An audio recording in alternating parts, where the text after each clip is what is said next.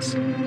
Sometimes people ask me, Drюха, how to build power for centuries. You can learn a lot from the powerful dynasties and families in this world. If you want to build power and independence for your children and their children, you have to follow these rules. Number 1, know your ancestors, their names, their faces, and what they had accomplished, big or small.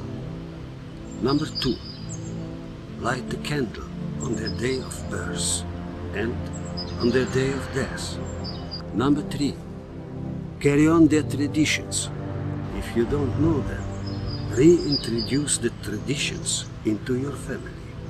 Number 4, teach your kids the yin and the yang of success, cooperation and competition, every fucking day.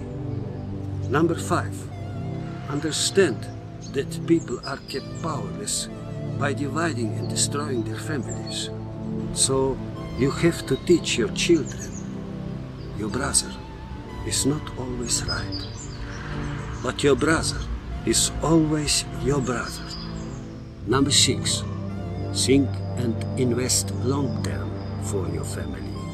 Buy real estate for your family and tell the notary that it can never leave the family.